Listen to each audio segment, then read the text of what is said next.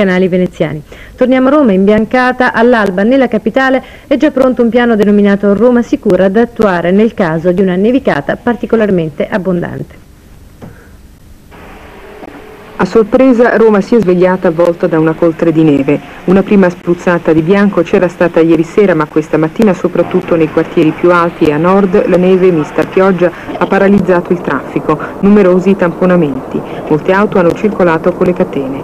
Impossibile trovare un taxi o salire sui pochi autobus che sono passati pieni zeppi di gente. Scuole e uffici semivuoti, ne hanno approfittato i bambini per far festa, come 6 anni fa quando ci fu l'ultima grande nevicata a Roma. Il Comune ha costituito un servizio per coordinare tutti gli interventi necessari anche in caso di gelate. Intanto, fin dalle prime ore dell'alba, squadre dei vigili urbani sono impegnate a spargere sale sull'asfalto per permettere alle auto di circolare. Problemi analoghi anche nelle altre capitali, imbiancate anche Milano, Torino, Firenze e Bologna. Nei canali di Venezia galleggiano lastre di ghiaccio pericolose per le imbarcazioni. Questo freddo polare, che avvolge tutta la penisola da almeno 48 ore, non ha risparmiato neanche il Vesuvio, Palermo e i paesi più alti della Sicilia. Per il momento, con +3, +7, le temperature più clementi si registrano nelle isole di Capri e di Ischia. Il maltempo continua a flagellare l'Abruzzo, stretto da ieri in una morsa di gelo. In mattinata ha ripreso a nevicare su gran parte della regione, con notevoli problemi alla circolazione stradale. Stamane anche Pescara si è svegliata sotto una leggera coltre bianca. Sono bastati pochi centimetri di neve per mandare letteralmente in tilt il traffico, soprattutto sulla circonvallazione, dove si sono verificati ingorghi e tamponamenti a catena. I pescherecci sono rimasti alla fonda per le cattive condizioni del mare. Neve abbondante anche a Chieti in provincia, in particolare nell'area frentana, dove il traffico ha subito sensibili rallentamenti. Oltre quota 500 ormai si transita soltanto con le catene, mentre pur con qualche difficoltà si viaggia regolarmente sulle autostrade percorse di continuo dagli spazzaneve. La situazione più critica si registra nell'Alto Teramano e nella Marsica, dove la neve ha superato i 30 cm, accompagnata da un freddo polare che nel Parco Nazionale e sull'altopiano delle Rocche ha toccato punte record di 20 gradi sotto zero. Freddo intenso e neve anche all'Aquila città, dove solo poche strade del centro sono transitabili.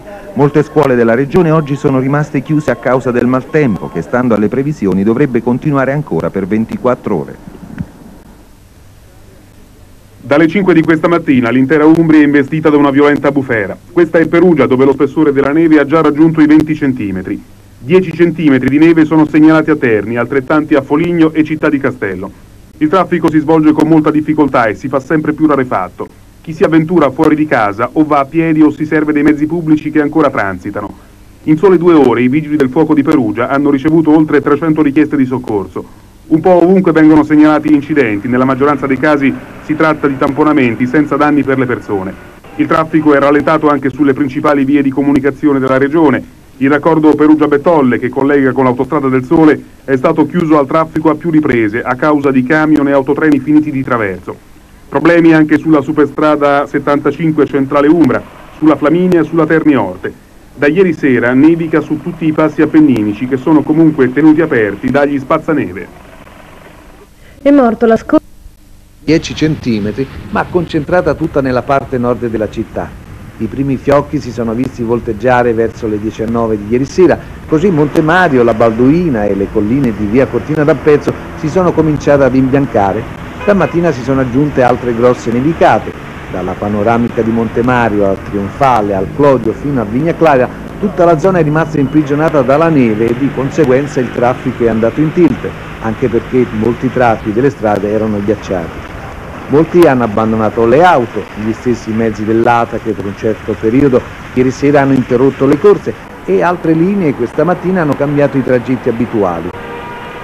Qual è la situazione qui in Medaglie d'Oro Balduina? Adesso sta tornando alla normalità, stamattina abbiamo avuto dei grandi problemi per i mezzi dell'ATA, perché purtroppo così colti all'improvviso in questa salita non hanno fatto... Difatti ne vedo qualcuno fermo. Sì, difatti abbiamo aiutato nelle manovre e sono tornati indietro. Ma il traffico privato è molto intasato.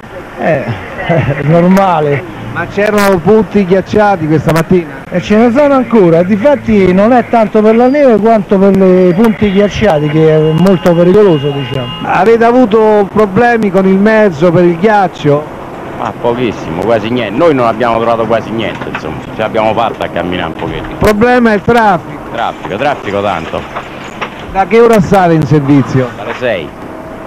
Di converso la parte del centro storico, neanche sfiorata dalla neve se non in minima parte, come per esempio il piazzale antistante San Pietro, presentava un traffico come non mai scorrevolissimo da giornata festiva.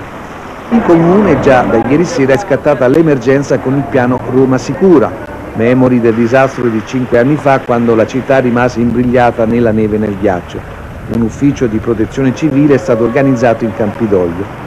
Per ogni eventualità sono disponibili 35 lame e spazzaneve, 15.000 quintali di sale sono stati distribuiti fra tutte le circoscrizioni, l'AMNO ha pronti 1 migliaio di operai spalatori e tutti i mezzi pubblici sono stati equipaggiati con le catene. Inoltre funzionano 2 linee telefoniche a disposizione finché durerà l'emergenza neve. Se a Roma la situazione da metà mattina è rapidamente migliorata, qualche problema in più si registra sulle strade del resto della regione. Sentiamo da Stefania Giacomini, collegata dal centro informazioni RAI da Grottarossa, qual è la situazione della viabilità nel Lazio. A te la linea. Grazie. Ai Castelli è comparso di nuovo il sole dopo qualche problema questa mattina e sul fronte circolazione si sta tornando di nuovo alla normalità. Nevica invece ancora nella zona attorno a Frosinone, su tutto il basso Lazio. Sulla 1 in direzione sud incolonnamenti di veicoli a causa di numerosi tratti ghiacciati tra Valmontone e Ceprano. Difficoltà alla circolazione sempre sulla stessa arteria autostradale per Nevischio, addirittura da San Cesareo. La Postrada sconsiglia a chi abita nel Viterbese di scegliere la strada Cimina tra il Passo Cimino e Monterosi, dove la circolazione anche con l'uso di catene è estremamente difficoltosa. Transito con catene sulla Cassia in entrambi i sensi. È addirittura bloccata al traffico la superstrada che porta da Orte a Vetralla, stavolta la causa è il ghiaccio. Attualmente sono in funzione mezzi spargisale e si prevede che la circolazione potrà essere ripristinata nel giro di un'ora. Anche chi è diretto in Abruzzo in automobile dovrà pensare di portare a bordo le catene. Sta ancora nevicando lungo l'A24, Roma-L'Aquila e l'A25 Avezzano-Pescara. In provincia di Rieti transito con catene sulla Salaria fino ad Amatrice dove sta nevicando. Il traffico è piuttosto difficile lungo le arterie in uscita da Rieti, il transito è possibile solo con catene. E in conclusione un rapidissimo giro anche relativo alle statali nei pressi della capitale. La Tiburtina dopo Tivoli e la Casilina da San Cesario sono transitabili con catene, soprattutto in uscita dalla città. Stessa cosa per la via dei Laghi, a causa del ghiaccio sono bloccate la statale a Mariana e la Tulfa Manziana. Certo la situazione con il calare del sole tende a peggiorare. È tutto, linea allo studio. Queste dunque le conseguenze della nevicata. Una nevicata che in poche ore pare essere riuscita a scontentare tutti, i grandi per gli intralci alla circolazione e i piccoli perché è stata troppo breve per creare la festa. Il servizio di Ferruccio Ferrari.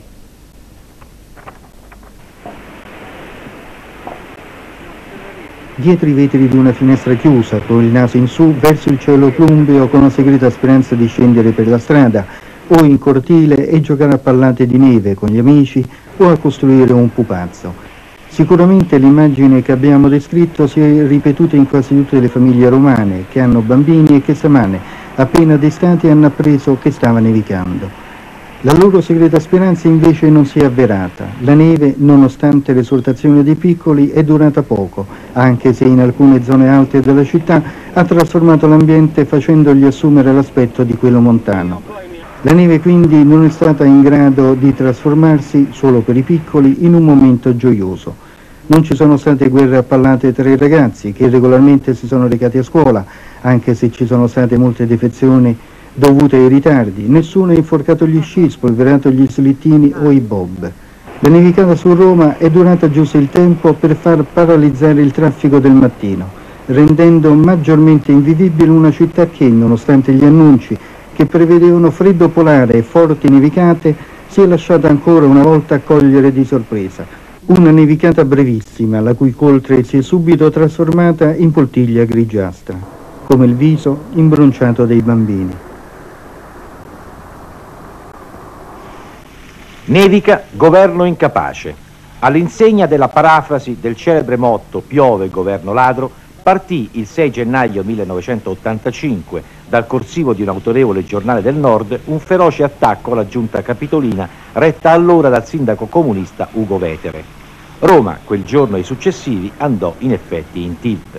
scuole chiuse, autobus praticamente fermi, stazione Termini bloccata, ecatombe di alberi. Saltò pure la partita Roma-Milan, causa neve, incredibile. Per i romani, feriti nell'orgoglio, nei giorni seguenti una piccola rivincita. Tutti i giornali riportavano la fotografia di un autobus meneghino con le ruote affondate nella neve, spinto dai passeggeri. Anche la nordica Milano era andata KO. Fu quella un'annata eccezionale. La neve allora cominciò a cadere verso la mezzanotte del 5 gennaio fino alle 15:30 del giorno dopo. La generosa vecchina era stata appena riabilitata e tutti i giornali si fecero condizionare nel titolone di cronaca. Il bianco regalo della Befana. In regalo la neve, la bianca Befana, e via donando. Il tutto per 15 centimetri di manto bianco. Il mese più nevoso della nostra città è proprio febbraio. Nel 1965, nella notte tra il 9 e il 10, caddero ben 25 centimetri di neve e Roma si fermò per alcuni giorni. Ma fu grazie a quel 6 gennaio 1985 che fece vacillare, alcuni dicono che fu l'inizio della fine, il governo capitolino, che si cominciò a Roma a fare i conti con la neve. Il discorso sulla neve prosegue in studio con un ospite che possiamo ben definire un personaggio storico della TV italiana, il generale Edmondo Bernacca, la persona che ha fatto familiarizzare milioni di italiani col linguaggio tecnico delle previsioni del tempo. Allora, generale, le immagini della nevicata dell'85 le abbiamo viste. Secondo lei c'è la possibilità che a Roma torni in poche ore una situazione del genere? No, non credo, perché non si è presentata quella situazione per le grandi nevicate o il ripetersi di grandi nevicate. Abbiamo avuto un afflusso di aria fredda e poi una perturbazione che è venuta dall'Atlantico, che ha portato della instabilità, ha portato questa copertura nuvolosa al di sopra dello strato freddo che era fluito nei giorni precedenti, però questa perturbazione ha, per così dire, poi spazzato abbastanza rapidamente il sistema nuvoloso, per cui penso che l'aria ormai abbia un certo movimento, diciamo, e per cui non dovrebbe più nevicare. No, sì. Per Roma no, per il resto della regione? Per una nuova nevicata, diamo così, vedendo i giornali, la stampa, la televisione, è vero, occorrerebbe la permanenza, la stazionarietà di una zona di bassa pressione proprio davanti alle coste laziali, con l'afflusso dell'aria fredda precedente. Allora potremo avere le grandi nevicate, il ripetersi di nevicate, ma adesso questo non credo. Il discorso vale solo per Roma o per il resto della regione? Ecco, Roma sta vicino al mare, quindi la pressione è passata. Ora c'è l'Appennino, bisogna tener conto molto dell'Appennino, e lì c'è un accumulo, per così dire, di nubi, della nuvolosità, per cui verso le zone montuose e appenniniche, cioè verso l'interno della regione, lì c'è sempre possibilità di altre nevicate. Generale, lei è venuto in studio con un cospicuo pacco di statistiche. Cosa dice mi sono sempre divertito a raccogliere dati. Col passato? Devo dire che questa nevicata è la 138esima nevicata dall'inizio del secolo. Quindi non è vero che a Roma nevichi così? No, non è vero, se guardiamo le statistiche, le percentuali, ecco, io posso dire che fino a tutt'oggi il gennaio rappresenta il 38% di tutte le nevicate, il mese di febbraio il 31%, quindi siamo molto vicini. Poi abbiamo marzo e dicembre sono sul 15% delle nevicate, mentre aprile e novembre, allora lì scendiamo proprio, la nevicata è veramente un fatto eccezionale. In generale, ecco. Si dice spesso il tempo è diventato più instabile e non ci si capisce più niente. No, è vero o è un luogo comune? No, non è vero. Il tempo è un modo di dire. È un modo di dire, noi il tempo lo comprendiamo ancora, solamente che ci sono dei cicli, è vero, ora più freddi, ora più caldi, ora più piovosi, più siccitosi, in modo del tutto irregolare, per cui la gente viene sempre un po' a essere sorpresa da qualche avvenimento, allora dice che il tempo non è più quello, invece no, il tempo è sempre stato così. Un'ultima questione, generale. Prego. Quali conseguenze potrà avere questa nevicata sull'aria di Roma? Per dir meglio, sull'inquinamento dell'aria di Roma. Nei giorni scorsi si è polemizzato sui dati forniti dalle centraline. Non è tanto la nevicata, bisogna pensare che l'inquinamento, cioè l'accumulo di sostanze inquinanti nei bassi strati, e quindi un certo pericolo anche per noi, avviene quando su una data zona, località, abbiamo una zona di alta pressione. L'alta pressione vuol dire stazionarità dell'aria, assenza di venti, correnti che vanno verso il basso, quindi impediscono la diffusione di queste sostanze inquinanti. Quando abbiamo queste condizioni allora c'è il pericolo dell'inquinamento, dell'aumento di queste sostanze inquinanti, e quindi arriviamo alle famose soglie di pericolo, dell'avviso di pericolo, eccetera, di allarme. Ecco, una situazione del genere. Invece con questa situazione l'aria, per così dire, si è mossa. È vero, quindi abbiamo avuto una certa turbolenza e eventualmente le sostanze inquinanti che erano nei bassistrati hanno cominciato a disperdersi appunto nell'aria, e quindi per il momento non c'è pericolo fin tanto che non ritornerà una zona di alta pressione. Ecco. Lo squalo.